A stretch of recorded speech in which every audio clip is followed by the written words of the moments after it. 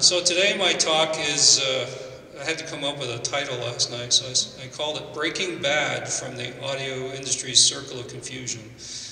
And basically that's, the whole term circle of confusion is a term that Floyd Toole actually penned a few years ago. And if we just look at our audio industry, there's different segments, but it all starts out with capturing some sound at the recording studio or at a live event, and we process it, and then we reproduce it. And the reproduction can be a live performance in a concert hall or a stadium, or it can be, or we can store that performance and reproduce it through a cinema, for example. And then on the other side, we have this consumer audio industry, which includes the home, the automobile, headphones, multimedia, and more today. People are consuming music mobilely, so it's through headphones, it's through cars, or it's through some kind of mobile laptop device, computer speakers. Increasingly, it's Bluetooth, wireless. And we listen to audio less and less in our home, sitting down on our couch and listening to it very seriously. But the goal here is to, I think from a production side, is to produce the best sound we can. So we want to make great sounding recordings. And from the sound reproduction side, we want to reproduce recordings that sound great. So we want to accurately reproduce what the artist intended. And that's a word that you hear a lot these days. It's thrown around quite a bit, but everyone is not necessarily doing that. So, but how do we know what is great sound? It's a subjective opinion, right? So we have to listen, but when we do, we get trapped in this circle of confusion. So here's our term.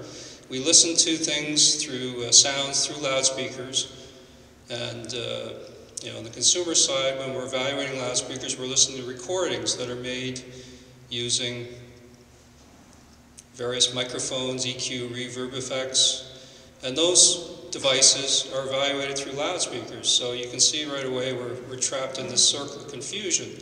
And the problem is that neither the loudspeaker monitors or the listening rooms are standardized. So there's this question, is this loudspeaker I'm listening to and EQing and processing sounds, is it actually neutral or accurate? Is the room actually calibrated, or do we really know what's happening in the room and how it's affecting the sounds? And on the consumer side, we're listening to speakers, we're trying to evaluate them, but we never know for sure if these recordings are actually accurate or neutral. So as a result, because of this confusion, there's a lot of variability in the recordings themselves. And that creates a problem for consumers who are listening to them for pleasure, or for manufacturers who are using these recordings to evaluate their products. So in order to create the art and appreciate it, we have to have some commonality between these two domains, where we create the art and where we appreciate it. And we can only break the circle of confusion when the professional monitors through which recordings are made and the consumer playback systems, whether it's a car, a home speaker, or a headphone, are similar to each other. And only then will the consumer truly hear what the artist intended. So we need standards in order to get to this goal. And in the music industry, there are no standards right now for either loudspeakers, rooms, or headphones. So basically, when recordings are made, the speakers, there are no meaningful measurements or standards, or there's no calibration standards. If you look at the broadcast TV film, you could argue maybe there's too many standards. There's EBU, ITU, IEC, ISO, and for theater and film, there's SMPTE standards. But if you carefully look at these, the standards are so loose that they don't guarantee consistent quality, and as a result, people largely ignore them. So as a result, we have many opinions about what sounds good, but few of them are based on scientific investigations. And of course, marketing departments tell us that audio perfection has already been achieved. But we know that they said the same thing almost a century ago when Edison first came out with a phonograph. They did blind tests, and they compared a singer singing live to a phonograph recording, and people said they couldn't tell the difference. They were indistinguishable. Okay. So good sound cannot be consistently achieved unless you can accurately and reliably measure it. So you have to do careful subjective measurements, which involve listening, using listeners. And in parallel, you have to do objective measurements, so you can characterize the sound sources or the loudspeakers. And when you do both of them carefully, you start to learn what's known as psychoacoustic knowledge, which is the relationship between the perception and measurement of sound. A scientific approach allows us to understand what people like, why they like it or dislike it in an audio product. So those are the subjective ratings. And then those subjective ratings basically identify which measurements you need to pay attention to when you're measuring the loudspeakers or the headphones. And once you understand what measurements are important, you can then come up with a specification or a standard, and you can consistently make good sound. So what is a scientific listening test? My definition, it has to be sensitive to what you're trying to measure, so it has to be very able to bring out differences in the products. It can't be a casual exercise. The ratings that it produces has to produce numbers, and those numbers have to be repeatable, otherwise you're just looking at noise. And finally, the ratings have to be directly related to real audible differences, so you have to remove all these so-called nuisance biases. And over the years, we've looked at different nuisance variables that can affect or bias a listening test, and there's basically three types. There's psychological or physiological nuisance variables. Those are the ones on the left-hand side, and they include sighted biases, the listener's hearing, how much experience they have or training, what sort of expectations do they have, and when you have multiple listeners participating, there's always a chance that you can have some interaction between people, which is not a good thing. On the right-hand side, we have physical or acoustical nuisance variables, so you have to make sure the relative levels are well matched between the products. You want to remove loudness differences. You want, if you're listening to loudspeakers, you have to control the positions of the speakers as well as the listeners. And then we found over the years that that listeners, when they're hearing a single source, they tend to be more critical than when they're listening to two or more sources. So the ratings between a mono, a stereo, and a multi-channel test are very much in agreement, but we find people are more discriminating when they hear just a single source. And then finally, there's nuisance variables that the experimenter has to deal with, including the statistical design, the analysis, and how they interpret the results. So when I first joined Harman in 1993, at that point they were not doing blind tests at all. All the products were designed using sighted listening. The listening tests were very casual, and often the marketing guy would fly out from the East Coast, and under great pressure to get the product out the door, he would sit down with the engineer and very quickly determine what needs to be done to the speaker to make it marketable or sound good. So there was a lot of resistance to doing blind tests, and many of the engineers felt that they've been designing speakers for years and they're immune from these biases. So the first thing I had to do was set up a blind test where we had 4 loudspeakers that came in and rated them under blind conditions, and then a couple of days later they did the same test sighted. And these are the differences we got between those 2 tests. And loudspeakers G and D were the most expensive loudspeakers. They were $5,000, and in the sighted test the scores went up. Speakers S, which was an inexpensive home theater in a box, the scores went down. And what we found was, this was before we had speaker movers, so we found that in the blind test, the positional effects were huge. The program effects were also significant, but when they could see the products, you could move them around, you could change the music, and their scores never changed. So in other words, they weren't responding to real changes in the sound when they could see the products. So from that point on, we always did all of our tests blind. We built this new room, which has a pneumatic speaker shuffler. It puts each speaker into the exact same position, so that positional biases, how the speaker excites the room resonances, the pattern of reflections are the same for each speaker being evaluated. And then, of course, a piece of grow cloth comes down and the listener can't see the identity of the products. And this is how all the tests are done now. And we also train our listeners because that's a nuisance variable. And we found, as many people have in the audio science community, that trained listeners are simply more discriminating and more consistent. So you don't need as many listeners. You can get statistical confidence with 10 to 15 listeners, and you'd have to use maybe several hundred untrained people to get the same confidence. The other good thing about a trained listener is that they give you if you train them right, they give you very precise information about what they like or dislike about the product. Whereas an untrained listener can tell you what they like. It might be due to cultural or maybe a difference in training. The other thing we built in this room, up until this point, we didn't have a way of testing in-wall products or speakers designed to go in or near a wall, so we built this three-sided wall that's attached to a servo motor, and we can spin it in any one of three directions, any one of three positions within a couple of seconds, and do a blind test on these types of products. So we have several of these now, and we're building some in China.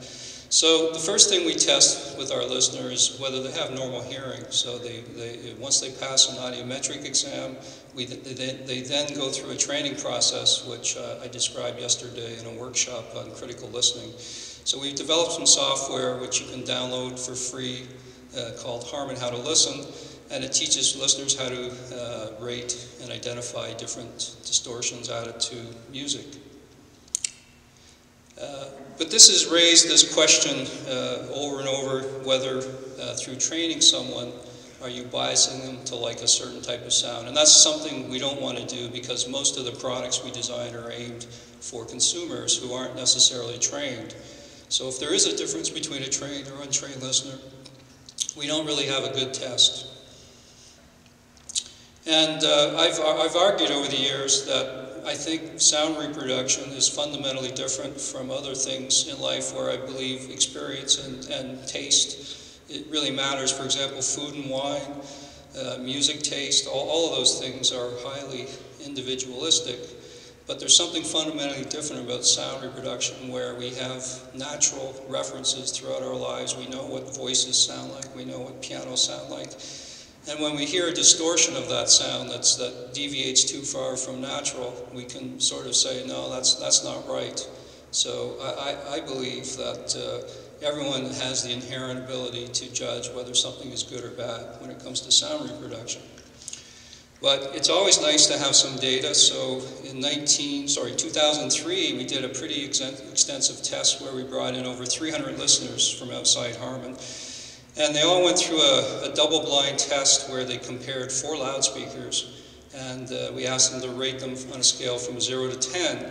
And what we found was that these different groups of untrained listeners essentially rank-ordered these speakers in the same order as the trained listeners. The only difference was that they tended to rate things higher on the scale than the trained listeners. And as an individual and as a group, they were much more variable in their ratings. You know, that there's too much bass, I prefer my MP3 earbuds. No, they just said this is the best sound we ever heard, and we give everything 10 out of 10. So they were just not discriminating, but they also thought that this was pretty good sound. So here are the anechoic measurements that we take in our chamber. I'll describe these in a couple of slides later. But you can right away see that there's some strong visual correlations between the shape of the curves, how smooth they are, and what listeners think about them. So speaker P and I, which were the most preferred, tended to have very technically good and acoustic responses. And the speakers that were less preferred, B and M, you can see that there's deviations off axis. Can't even see these curves, can you? Sorry about that. Well, take my word. These are very squiggly lines indicating lots of resonances, and this one has a big hole in the sound power response. So the next question we ask is whether from measurements alone can we predict how listeners will rate a speaker in a listening room, a typical listening room. So the sort of measurements we do, these were developed really back in the 1980s by Floyd Toole at the National Research Council, and they've been somewhat refined in the intervening years. But what we do is we take 70 measurements in 10-degree increments in both the horizontal and vertical orbits around the loudspeaker, and we then spatially average them so that we can remove diffraction or interference effects. And then from those measurements, we can characterize the direct, early, and late reflected sounds in a typical room. So here is an example of a JBL M2 studio monitor. And the green curve represents the listening window, which is what you would hear, the direct sound that you would hear if you're sitting roughly on axis to the loudspeaker. The red curve is an average of the first reflections in a listening room. And then the blue curve is the calculated sound power. So if you were in a reverberant room that was highly reflective, this might represent what you might hear. And then these two bottom curves are the directivity indices for the sound power and the early reflections only. So using these measurements, we did, I guess about 10 years ago, I did a really exhaustive study. And it was really motivated by Consumer Reports, who had been using a technique over 30 years for calculating accuracy scores. So when you buy Consumer Reports, you look at the speakers they're reviewed, and they rate them on a scale from 0 to 100 based on how accurate they are. But that accuracy score is based on a single curve, which is the sound power. So they're only looking at the sound power, which right away is a red flag, because it's telling you that they think that we listen in reverberant rooms. They're not weighting at all the direct sound. And secondly, it's based on a third octave measurement, and we know that the human ear is has much better resolution at detecting resonances than 1/3 octave. So anyways, we did this test. It started out, I tested 13 Consumer Reports loudspeakers, and I found there was a negative correlation between their ratings and what our listeners preferred. So the higher the rating a speaker got in Consumer Reports, there was a tendency that our listeners actually didn't like it. So I knew that Consumer Reports wouldn't do listening tests, so we have to provide them a model that they can use based on their measurements to come up with a more accurate rating. So we tested their products, and then we tested 70 different loudspeakers, and this went over the course of 18 months, and we had listeners rate each speaker on a scale from 0 to 10, and then based on these measurements that we do, I was able to come up with a model that weights each of these measurements, and I could predict the preference rating with an accuracy of about 86%. So what we found was that there's equal metrics applied to the direct sound. So the first sound that arrives at a listener is really important, but also the direct and reflective responses are also important. So you can't just look at a single curve to predict how good a speaker sounds. Equally important, we found that the bass quality alone, how much bass it has, and the flatness and the smoothness of the bass accounted for 33% of the listener's preference rating. So if you don't get the bass right, you're throwing away 33% of the listener's pleasure. And the problem here is that bass is really dominated by the listening room and how it interacts with the loudspeaker. So we can't ignore the effect that the room has on the quality of bass. So if we just summarize, we can say that listeners, whether they're trained or untrained, can reliably identify which loudspeakers they prefer based on sound quality. And based on these measurements I've shown you, there's evidence that they prefer the most accurate neutral loudspeakers. And then we can reliably predict listener loudspeaker preference based on a set of comprehensive measurements. And this gives us a pretty good scientific basis for a loudspeaker standard for both professional and consumer industries that could help us break the circle of confusion. But the problem is that there's still this listening room. We have no standards, and we have no standards on how the speaker and the room should interact with each other and how we should calibrate them. And so we have acoustical interference between the speaker, which is a significant source of variance. And at low frequencies, below 500 hertz, in most rooms you have room modes, solid angle gain, boundary effects, which can also cause variations. And then at higher frequencies, of course, you have room reflections. And but if you're trying to equalize the speaker or use multiple subwoofers, that's not going to fix reflections. So this is not a loudspeaker problem. This is a room problem. And if you don't believe, I hope you can see this. Yeah, it's a little better. This is evidence that the control room is really not a place that things are under good control. That the circle of confusion is well and alive in control rooms. This was a study done by Genelec back in 2001. And what it is and Genelec this is a very good loudspeaker, so these kinds of variations you're seeing are not from the loudspeaker, but from the loudspeaker interacting with the listening room. And what these is a distribution of curves measured at the console where the mixing is done. And you can see there, below about 200 hertz, there's a huge distribution ranging from almost 30 dB in the bass. So there's a real serious problem when we're mixing and mastering recordings.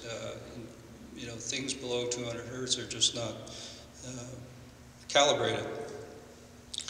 So in the last few years, we've seen manufacturers provide these room correction products. And the marketing people claim if you set them up and measure according to instructions, you'll get perfect sound. So to test this, we went out and bought some commercial products, and we designed a listening experiment where each one of these was evaluated compared to a situation where there was no equalization. So we took a loudspeaker that's highly regarded, particularly in the classical community, and this was the loudspeaker that we're going to equalize. And you can see that this speaker is a bit of a challenge because its directivity is not smooth. So you have basically this big hole here because this is not well matched to the tweeter. And this presents a challenge. If you're trying to equalize the sound power and fill in this hole, you're going to boost the direct sound by adding a peak here. So your room correction device has to figure out how to handle that. There's also a resonance here which causes a strong coloration in vocals, so hopefully the room correction might try to fix that. And just to make it interesting, we added a subwoofer and to see how well these room corrections deal with subwoofers and summing them correctly with the main speaker. And we went into our reference room and we just focused on one channel to make it an easy, well-controlled experiment. And we did all of our listening in the same seat, and we set up each one of these room corrections according to the manufacturer's instructions. We used 8 trained listeners. Of course, all the tests were double-blind, and we randomized the order in which the programs and the room corrections were evaluated. And the results, that's interesting. Sorry, I'm missing a slide here.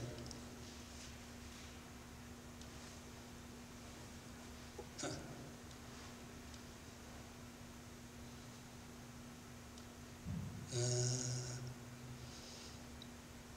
I'm missing the slide that has the results. I'll have to explain them. So what we found was that 3 of these room corrections actually improved the sound relative to the uncorrected speaker. One of them was about the same, and then one of them actually made it significantly worse. So we found that in most of the cases it actually improved the sound, but in some cases it actually made it worse. And so we went into the room after the listening tests were done, and we measured at each seat the average response. using an array of microphones, and then we just focused these microphones at the listening seat where all the listening was done. And so here we see the results for each of those 6 room corrections, and from top to bottom are the order in which they were preferred. So the one that was the most preferred, not surprisingly, is also the smoothest, but you can see right away it's not flat. So it actually has this rising low-end response. And the one that was preferred second, was not as smooth. The dotted curve here is the speaker without room correction, and you can clearly see that we've got some room resonances here that are making the bass very boomy. We've got a big hole here, and you can see that the sound power dip from this loudspeaker is clearly evidence here in the in-room curves. The one that was equally preferred to no correction was this one here, and you can see that it's not as smooth, and unfortunately they believe that the in-room, that a flat in-room curve is not the desired target. And we also had people rate the perceived spectral balance, and you can see that what they perceive as flat actually has a certain amount of bass increase. So people, when they listen to recordings, they believe that there should be a certain amount of room gain in the playback system in order to make the recording sound natural. And the room corrections that aim for in-room flat curve, you can see that people are telling us they're thin in the bass. So we now have the basis, we believe, for how you should calibrate a loudspeaker in a room in both the professional and the consumer market. Now I want to deviate a little bit and talk now a bit about the preferences of young people today, because with the iPod and the iPhone and mobile consumption of audio, over the last few years, people have argued that kids no longer care about sound quality. And a few years ago, there was articles in the New York Times, Wired magazine, basically saying that the end of high fidelity is near, very serious in tone. And a lot of this reporting was based on a study that was never published by a guy at Stanford University, Jonathan Berger. And he was giving a presentation on music, because this guy is a music professor. He's not a psychoacoustic audio scientist. But he was basically, over the course of 7 years, playing MP3 to his students at 128 and asking them to compare it to CD. I don't know if they were told which was which. I suspect they weren't. But what he found was that over the course of 7 years, more and more of the students preferred MP3 over CD. And this basically went viral on the internet, and there was articles being written in the New York Times saying, that kids no longer like good quality audio. In fact, they prefer compressed audio. And Berger was speculating that it could be adaptation. What has become an aberration has become normal for them, and they actually prefer it. And I was getting calls from our executives, and some of our automotive customers were calling us and saying, why are we spending all this money on quality when the kids really want bad sound? We're wasting money on research. And I said, well, based on what? And I couldn't find any studies. I tried to contact Jonathan Berger, and I didn't get a response. So fortunately, I had people visiting me at the time. I got a call from a high school one day, and 3 or 4 colleges called, and they wanted to come on a field trip. So I said, fine, but there's no free lunch. So we had 58 students in total visit us, and they varied in terms of their experience. So we had high school students who had no critical listening experience. We had some undergrad students studying sound for film and television from Loyola Marymount, and they had some critical listening experience. We also had some master students studying sound for theater from UC Irvine, and they'd actually taken a critical listening course, so I considered them to be the most trained. And then we had some visual arts students from Cal Arts who had no experience evaluating sound. And this test was very simple. We ran them through 12 trials where they heard A and B, and one of them was the original CD version, and the other one was MP3 at 128. And we simply said, which one do you prefer? And of course, we did this over a very accurate loudspeaker system, so it was a high-quality playback system. And what we found was that if you average all the listeners, you find that in 70% of the trials, they chose CD over MP3. If you look at the individual groups, you find that the most experienced listeners chose CD in 86% of the trials, and the less experience they had in critical listening, the fewer amount of trials they picked CD. But if you look at the individual listeners, you can see that none of them had a significant preference for MP3. Most of them were either guessing or they were choosing CD in more than 50% of the trials. So in conclusion, I found no evidence that any of these students preferred MP3. What about loudspeakers? If they like high-quality CD recordings, do they like to hear them through accurate loudspeakers? So while they were there, I ran them through a speaker test, and in this case, sometimes there are some breaks in life. The least expensive speaker here is actually the most accurate one based on measurements. And the most expensive one is the least accurate. So we ran these students through the tests, and I added to the test some Japanese college students who were visiting from Japan at a local college, and they didn't speak English, so we had translators, and they went through the test. And I was interested because one of our customers in Japan has argued that we need to tune our cars differently for the Japanese market than the American, US, and European market, based on the hypothesis that the Japanese listeners prefer less bass, brighter sound. And again, I asked for some evidence, and they could produce none. It was all anecdotal, and it's largely based on the fact that in Japan, there's very low sales in subwoofers, and my speculation is that they live in high-density housing, and because of the polite nature of their culture, they don't like to disturb their neighbors with booming bass. Of course, in America, we don't really care about our neighbors. It's loud sound with boomy bass is part of the Fifth Amendment, I believe, and with carrying guns. And if they don't like it, you can always shoot them. So we ran this test through these various students, and of course it was a double-blind test, so they can't see the speakers. And each speaker is put into the exact same position.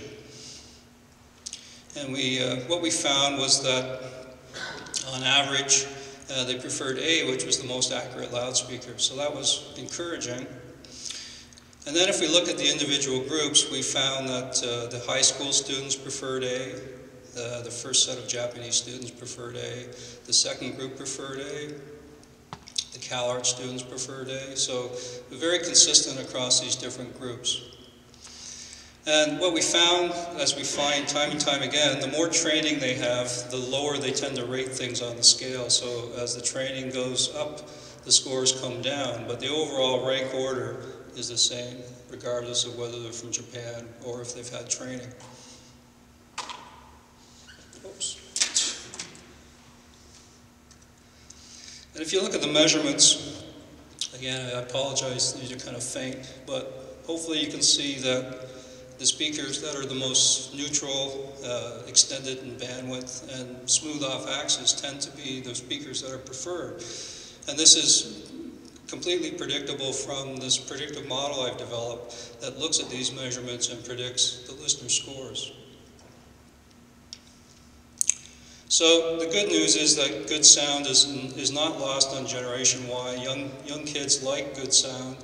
The problem is we've done a poor job at selling it to them. We're selling convenience and portability over quality, and with the demise of big box stores and audio boutiques, they no longer have opportunities to go and listen to products. They're ordering them on Amazon and so on. So we have to figure out how to educate young people about good sound. If you have any ideas, I'd be happy to listen to you. So now we move on to headphones. I've talked about loudspeakers and some of the issues with rooms. But the reality is more and more people now listen to things on headphones, and I think last year headphone sales were $8.2 billion. So more and more listening is done mobily, but if you look at the research literature, there's very little work being done in headphones. It's been quite a few years. So just like loudspeakers, there's no meaningful standards in how to evaluate them, how to measure them. The standards that you look at, they're not really standards, but recommendations on how to measure and calibrate them. And the two common ones are diffuse and free field. Doing listening tests on headphones is really challenging, as we found out, because you can't, it's not like a loudspeaker where you can hide them behind a curtain and hide the brand names. There's a challenge. So we looked at, we basically set forth some research questions, and again, how do we do listening tests? How do we measure them? Is there a preferred target response like we found there is for a loudspeaker? Maybe the headphone target response should be the same as a loudspeaker, since most recordings are actually monitored and optimized to sound good through loudspeakers. And then with the popularity of headphones like Beats, our marketing department really questioned whether college kids like the same sound as an older person. And finally, we've also looked at different tastes of cultures, because that's an ongoing question. Thanks. So in the last 18 months, we've done a lot of research, and you can look at these preprints for the details, but I'm just going to briefly cover some of the highlights. So the first paper we did was whether trained listeners agree on what a headphones should sound like, and we went out and bought some popular headphones and basically did a listening test to see what listeners, how they would rate them. And the method we used was basically the listener would come in, we would hide the headphones, and the test administrator would basically substitute these different headphones from behind. So the listener really had no knowledge of what they were listening to. But I have to point out these were not strictly blind tests, because the listener could tell the headphone based on the weight. They would know, oh yeah, that's the heavy one, that's the one that feels like my head's in a vice, or that's the loosey floppy one. So there were tactile, comfort, fitment cues that are possibly biasing their judgment of sound. So what we found, if you look at the mean results averaged across all the listeners, we found that there was a clear preference between these headphones. And the ones that listeners tended to prefer were the ones that had the smoothest curves. The ones like HP5, HP6, these are very popular, but they're very colored. They've got big holes. This one's got a big boom in the bass. And what these dotted curves are the perceived spectral balance of the headphones. So listeners are telling us this one's boomy, this one's also boomy, this one's very flat, very smooth. This is a LSR monitor. These are anechoic measurements, of course. And then our consumer speakers are also basically designed and measured to the same targets. And then if you look at large venues, this is actually measured. You can see that this is pretty smooth here, but what it does have is a rather large bass boost, and this is basically designed by the mixer or the guy tuning the system, and it's basically to impress the customer. When the mixer goes in, he can make it whatever he wants, but basically it's very smooth other than this artificial bass boost. The control room is also very smooth. It's too bad you can't see these. This is a state-of-the-art car audio system, and you can see it's very smooth at the driving position. And then the home theater is very similar. So circle confusion is really under control, I think. These curves are more visible. So here's an example of a JBL M2 measured anechoically in a Rebel. So if the music is made through this system and is played back through this system, the consumer is going to hear the art as the artist intended. So we have the creation of the art and the preservation of the art, because we've designed speakers to a similar target. But what we really need at this point is a meaningful speaker and a headphone standard that are common to both professional and consumer audio industries. And it's only then and it has to be widely adopted as well. And only then will we hear a more consistent quality of recording and a more consistent reproduction of that recording.